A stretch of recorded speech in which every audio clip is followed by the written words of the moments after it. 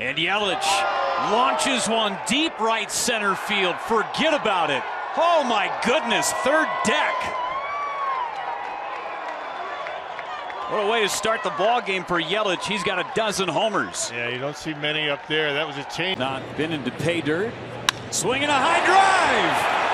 Christian Yelich for the first time since July 2nd goes deep. 0 for his last 26, no more. Well, you talk about getting a monkey off your back. It's more like a 500-pound gorilla for Christian Yelich.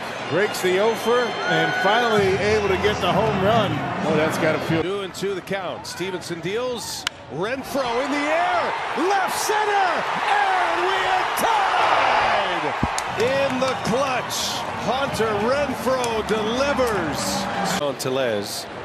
Tellez, a high drive, deep right field. That is way up the bleachers and gone for Tellez.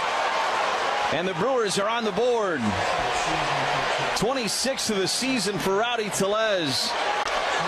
And now how big is that caught stealing? And it hitters to a 197 batting average. And McCutchen drives one to deep left field. It is gone. Andrew McCutchen, home run number 15. Yeah, got a curveball down the middle of the plate at the knees. His second base runner for the Crew. They lead the game by a score of 4-3. It brings up Hunter Renfroe. 0-1 pitch. Renfroe hits it in the air into left field. Backing up Pham, turning around, watching it sail up second deck. See you later. 3 games in Cincinnati, 3 home runs, Hunter Renfroe. Then the Brewers tack on. It is 6-3 in the 7th inning. Have yourself a weekend, Hunter.